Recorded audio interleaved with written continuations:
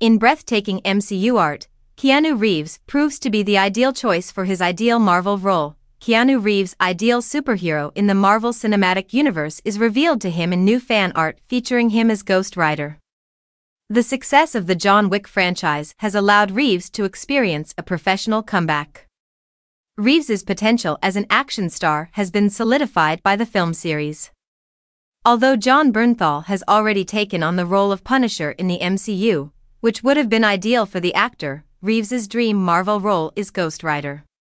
Since he was a young child, the actor has desired to play the role, and the MCU may allow it to happen. Fan art of Keanu Reeves as Ghost Rider from the MCU was posted on Instagram by @21x4, realizing the actor's boyhood dream of playing the superhero. Reeves is portrayed by the artist as the Ghost Rider akin to Johnny Blaze, complete with a black leather jacket and a menacingly flaming skull next to his face.